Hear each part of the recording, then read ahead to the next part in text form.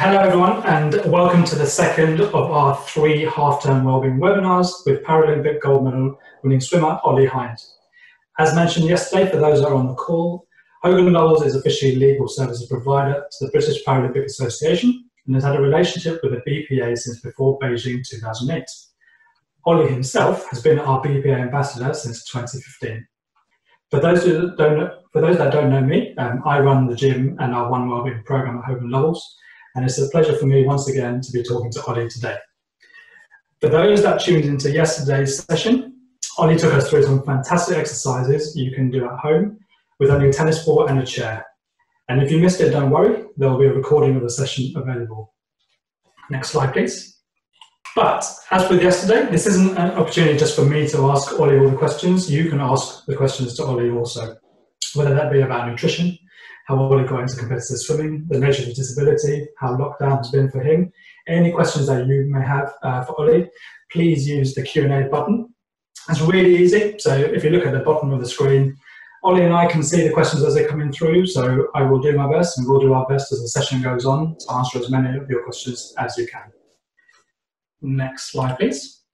All right, so today's session, we're going to be talking all about nutrition. We're going to be doing a live recipe demonstration today.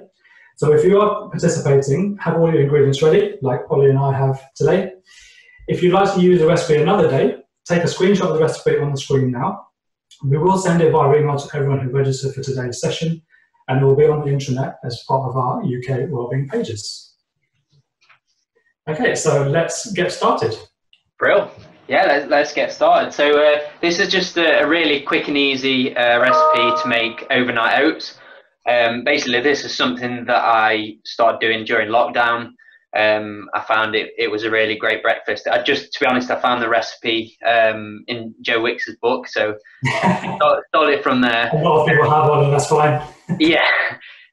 So yeah, I thought it was really good. Obviously, overnight oats, it's got a lot of kind of different great things in there. You know, obviously you've got your carbs, so you've got a lot of energy.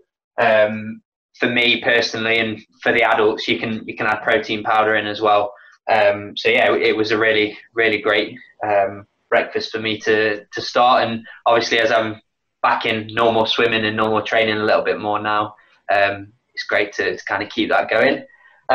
So first of all, what I want you to do is take your banana and just chop it up so that it's just kind of loosely chopped like that into relatively small pieces. Okay, so for those at home, guys, I'm going to be doing the activity as we go along. So, right, I've got my banana, let's do that. And yeah, for all those at home, please do join in. Yeah.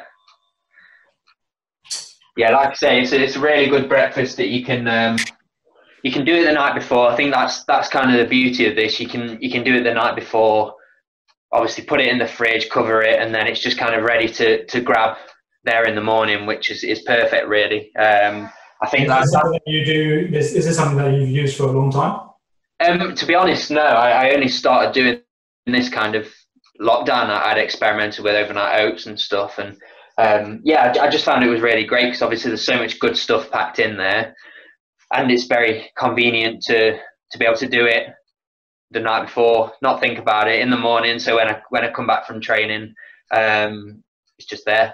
Easy, so you know, okay. For me. Well, so I've chopped the bananas. Yeah, so put the bananas into a cup. For this recipe, guys, you will need a blender. So I'm using a NutriBullet. So I just put mine into the little NutriBullet cup that you get given, but you can put it in kind of a container and then put it into your blender depending on what you've got. So the next thing I want you to do is measure out 250 milliliters of milk. So of course I've already I've done that already as well. It's the first time I've bought almond milk. I've never bought almond milk before. Yeah, to be honest, I don't use almond milk. I just use kind of semi-skim milk because I don't like almond milk. So yeah, whatever works for you. And I think that's another great thing about these overnight oats is you can experiment a little bit. You know, you can experiment with different fruits and, like I say, almond milk or whatever you want, different yogurt types, whatever you kind of prefer, you can experiment a little bit with. So pour your milk into your container with the banana. All right, got it. Like that, nice and easy. Right, next, I want you to weigh out 75 grams of yogurt. So it should just look like that. I've got one of these little pots, so I'm going to throw the pot straight in. So for me, I think on the recipe it said full fat strawberry yogurt, I think it says. But for me, I like to use the ski yogurt, the Icelandic yogurt, because it's just really, really high in protein. And I just really like the taste. So I go for that personally.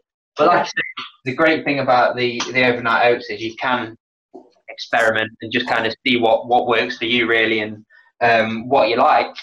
That's the thing with most breakfasts, isn't it? Is that basically you can take a recipe and you can just try different things. Yeah, you can make it your own. I think that's that's what it's about, isn't it? So once you've weighed that out, just tip that into the cup with the milk and the banana. Brilliant. So Ollie, before all of the lockdown and everything, what was your go-to breakfast? It depends really. Obviously, on days that I'm swimming and things in the morning when I'm doing a morning session, I guess kind of the nutritional needs are a little bit different as opposed to when I'm not swimming. So when I am swimming, you want something that's high in protein. Like I say, this ski yogurt is really, really high in protein. So just some ski yogurt with some fruit in. Maybe you can put some nuts in it and stuff, just something like that. Or I might have some eggs or toast or whatever. It just depends, I guess, altering it slightly for when I'm not training and when I'm training. Because obviously, if I swam in the morning, protein is really important for me to recover, especially if I'm coming into the pool again in the afternoon to do a second session. So trying to keep it as high in protein as possible. So the ski yogurt's kind of like my go-to. Again, really easy. But like I say, with the oats, what I love about it is it's just so easy, and it's just there, and it's filled with great stuff. So right, so next, again for the adults, wouldn't recommend that the kids put the protein powder in. So I get 30 grams of protein powder, and then I add that into the mix again, just to up the protein intake. Really important for me for the recovery. And the protein powder that I use is from Healthspan Elite, and it's just non-flavored. But again, you can experiment. If you like chocolate flavored protein powder, you can use that, or you can do what you want basically. Less sugar the better, though, right? Yes, definitely, yeah. Kids at home, basically, no sugar. Yes, don't be pouring sugar in there. Obviously, there's quite a lot of fruit in the overnight oats as well, so there is quite a high amount of carbs in it, but it's all good stuff. It's all good carbs, and like I say, especially if you're doing exercise in the morning, or maybe you've got I don't know, it could be even a long day at school, for instance. I think this is really good because it's got that energy, it's got those carbs, the good carbs that you get from the fruit, that's going to power you for the rest of the day. So so good carbs, good source of protein, but just low added sugars. Yes, Brilliant. And low in fat as well, because the yogurt that I use, the ski yogurt's really low in fat again, which is really good. So if you are putting the protein powder in, just pour that into the mix with the rest of it, like so.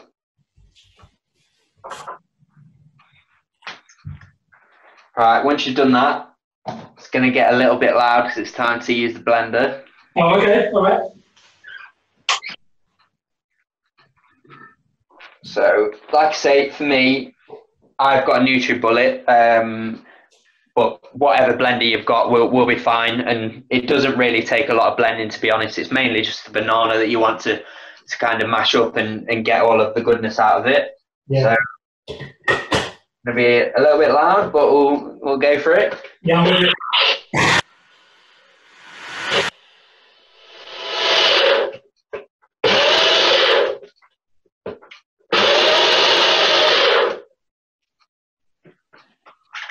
nice and a little bit. Is that okay? You what? Sorry. I've just blended a little bit. I haven't done too much. Yeah. It doesn't need a lot, to be honest. Okay. Obviously, it's about experimenting, obviously, with the individual blender and kind of how long it takes. But for me, obviously, you just saw I wasn't blending it for very long, and it's pretty much all blended nicely in together. So, Ollie, I've had a really good question come in. So, is protein more important than carbohydrates for sport? Don't cyclists have to eat lots of carbs? It's a good question. I think I wouldn't say one's more important than the other. I would say that they're both very, very important, but they're very important for different reasons. So for me, the event that I swim, my best event is the 400 freestyle. So with that nature, my training is fairly endurance aerobic based.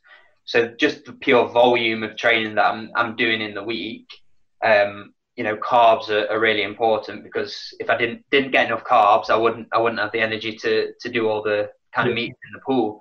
But on the other hand, like I say, when I'm doing double sessions particularly, so on a Tuesday in my normal training, I will swim early in the morning, I'll go straight into the gym, and then I'll have swimming again in the evening. So 3 sessions in a day is quite a lot. So it's important to optimize the recovery between morning swim, gym, and then obviously the swim in the evening. So protein is obviously really important for that. So I wouldn't say one's more important than the other, but it's just about looking at what kind of exercise, what kind of training, what kind of needs that you've got really.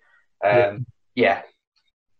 And just and a question has come through, just to clarify, did you say ski yogurt or skier yogurt? Skier yogurt, yeah. I believe it's SKYER. I think that's how it's spelled in the super. Yeah. So not ski, the fruity one. No. Skier. If you find, if you go to the supermarkets and look at the yogurt, it's Icelandic yogurt. Yeah. High in protein, so it's Right. Okay. So once you've blended your mix, so I was saying to Manesh just before. So this recipe, it does say it's for one person, kind of one serving, but I find it probably makes about one and a little bit, 1.5 servings. So doesn't fit in a bowl. So I like to do mine in a measuring jug, and it's easy to kind of stick in the fridge as well. So what I want you to do is pour your mix into your bowl or measuring jug, wherever you're going to put it, like so. Yep. Nice and easy. Right, this is where the oats comes into play. So what I want you to do is measure out 100 grams of oats, which I've already done. Okay, I'm going to do that just now. Give me a sec. Yep.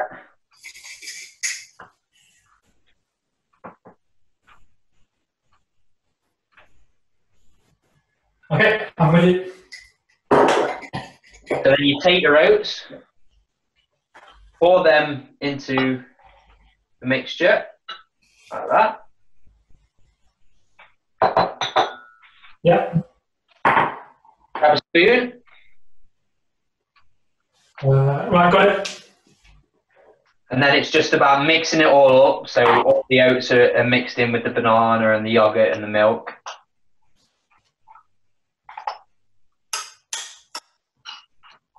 I have to be honest, I've never made this before. I'm not really sure why I haven't done it before.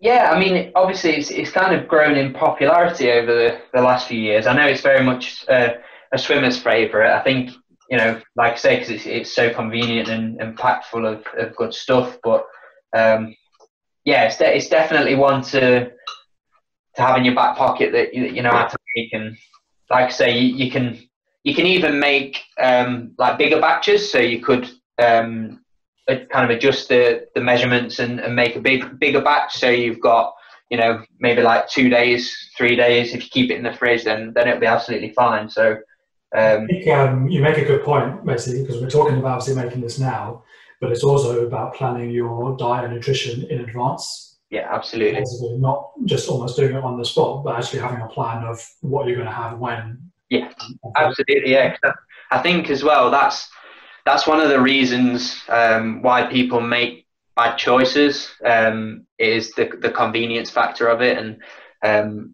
you know, I'm not going to say I eat perfectly all the time every single day, 'cause, you know, it's not possible, but making the good choices, and having those prepared ready, it just makes it a lot easier. Like we were saying yesterday about the consistency with the exercises and the mobility. If you can generally get that consistency with your nutrition throughout the week, and kind of keep that going, you're going to be kind of onto a winner, really. And you're also showing with this recipe as well how easy it is for kids to do at home. Yeah, absolutely. It's so easy. Once you've got the hang of it, you know, you can do it in 10 minutes, and you've got your breakfast sorted for the next 2-3 days. Yeah, it's brilliant. So once you've given it a nice stir, that's pretty much it. So then all you need to do is cover your container, put it in the fridge overnight, and kind of let it set and do its thing. Which, so I've got some blueberries as well. Yeah, we'll save them till the end. Save them till the end. Okay. Yeah. So obviously, I made another batch last night, which I have here. I've got another one. So as you can see, it kind of solidifies a little bit. It's quite runny now. When it's been in the fridge overnight. So all you need to do, grab a spoon again, give it a nice little stir.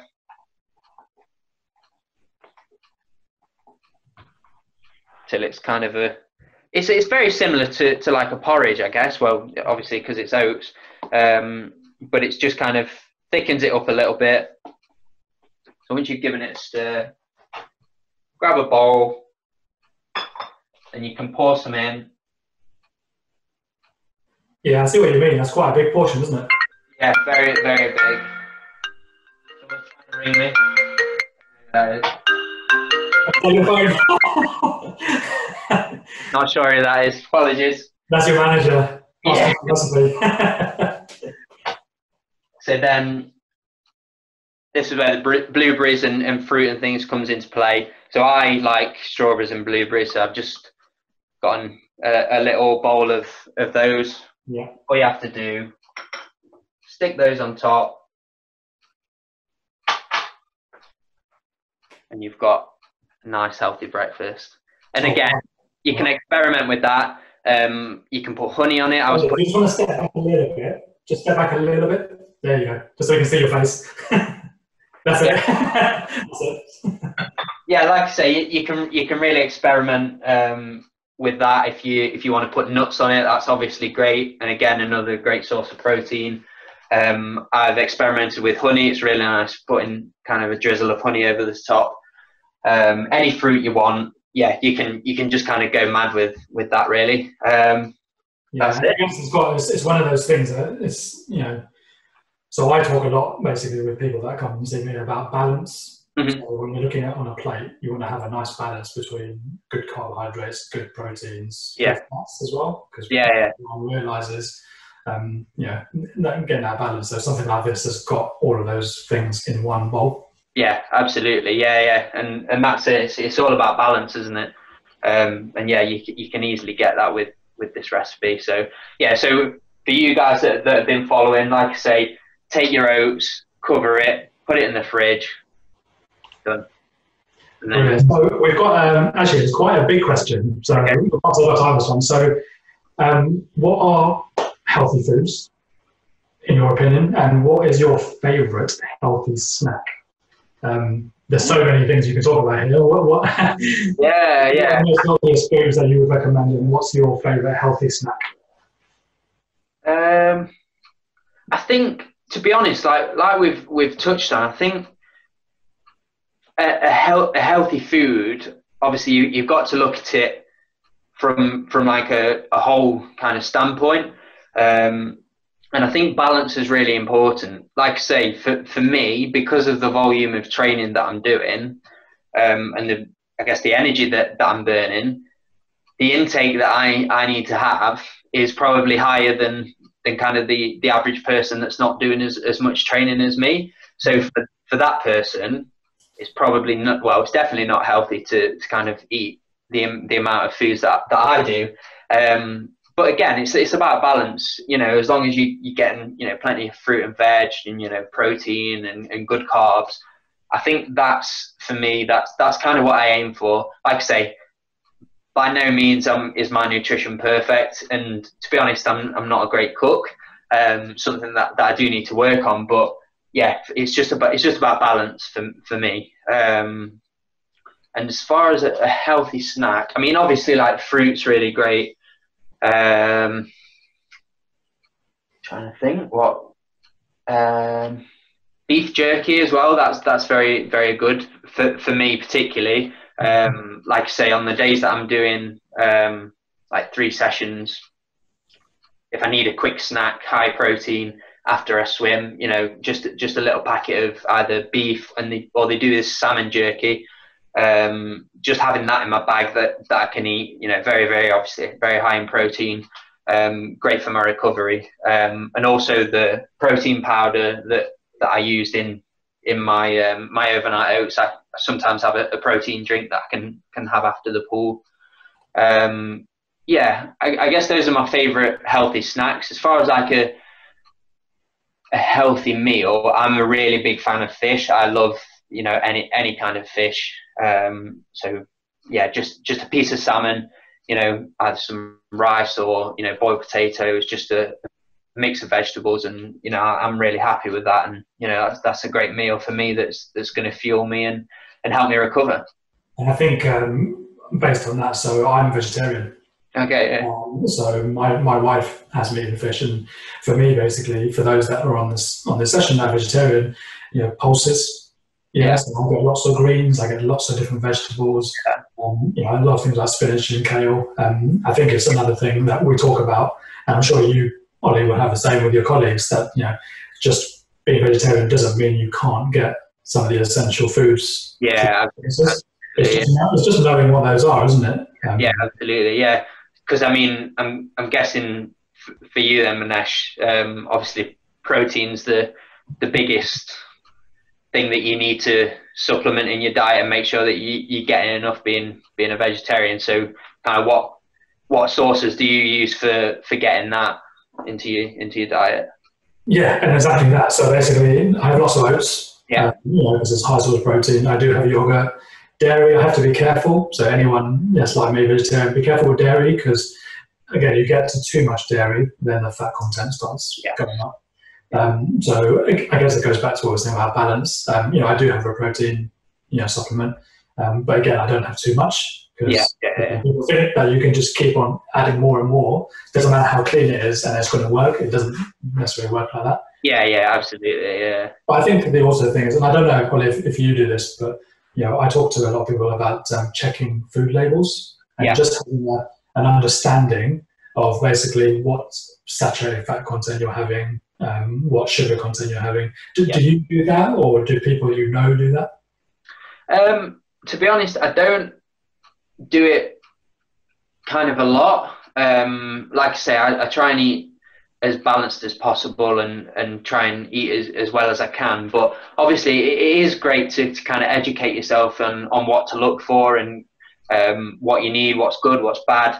And I do think it is obviously a really good practice to do that. And we're lucky at British Swimming, we've got a great nutritionist. So any kind of questions or queries that we've got, they can kind of guide us and give us kind of the best way forward. But yeah, it's definitely important to know exactly what you're putting into your body. So I talk to the parents out there that I train, and I say basically, just like actually you've demonstrated with how your kids can do this at home, you can teach your kid how to read a food label. Yeah, absolutely. Or almost get them to understand what it is that you're looking at in terms of just keep the saturates and the sugars, you know, down where you can, and actually make it an activity for them when you go shopping. Yes, Because again, you and I know, and even as kids, I'm going to be the first one to admit, I always wanted the candy. Yeah, absolutely. I always wanted the sweets. If somebody had told me basically just what I'm looking at, it might have made a difference. Yeah, no, I agree. Obviously, it's, you know, every kid's like that, aren't they? They always want kind of the sweets or the chocolate and stuff. And just if you can kind of educate yourself on exactly what's in it. Like you say, maybe you'll make better choices. But then again, I will say you can't live like that all the time. You do need to obviously treat yourself sometimes. But I think my kind of rule of thumb is generally, as long as I'm getting everything that I need, eating a really balanced diet, it's okay to have a treat now and then. Yeah. Everything in moderation. Yeah, exactly. Yeah, mentally as well as physically is important, isn't it? Absolutely, yeah, absolutely. Yeah. And we've had a really good question actually. And in terms of supplements, so you and I will advocate having a balanced diet, getting anything naturally through foods. Do you take supplements, and if so, why? Yes, yeah, no, I do take a few supplements. So I take omega-3, a vitamin D, a probiotic. What else do I take? And just a general kind of multivitamin. And I've also just started taking zinc and vitamin C, just to I guess boost those levels up a little bit. And for me, like I said, with British Swimming, our sports science team are really good, and they kind of give us advice on what we need, and regularly get our levels checked. So, for instance, vitamin D. For a long while, I was quite deficient in vitamin D, and I started taking it, and it made a really big difference. So, like I say, for me, it made a difference. But I think it's just, again, being sensible and thinking what you actually need and things.